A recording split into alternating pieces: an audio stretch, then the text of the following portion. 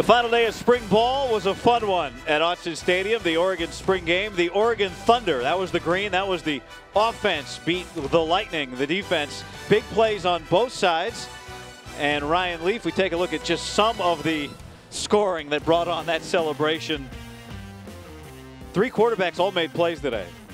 And the run game was strong. Yeah, the run game was very strong. I also, we talked about David Davis and his ability to build that confidence. He needed that confidence building type of game, and he got it today in the spring game, which I think is going to catapult him into the fall. Nolana Pelu, the senior, picked off Justin Herbert after the pass was broken up by Diamador Lenore, and with a little bit of help, got all the way back. Johnny Johnson caught him a step too late. That was a big-time score, but how about this?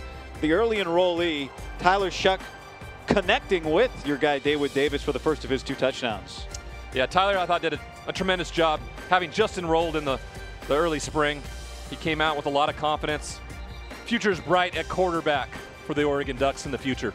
Fotuleato, who had that sack there, had 3 on the day. Braxton Burmeister also made a couple nice throws today. There's Shough again with the completion.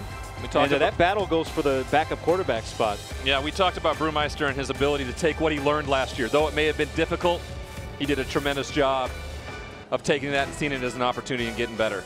You see those numbers for the 3 quarterbacks, the 2 on the right who will be battling for the backup spot when camp opens for the Ducks, just over 4 months away from their season opener.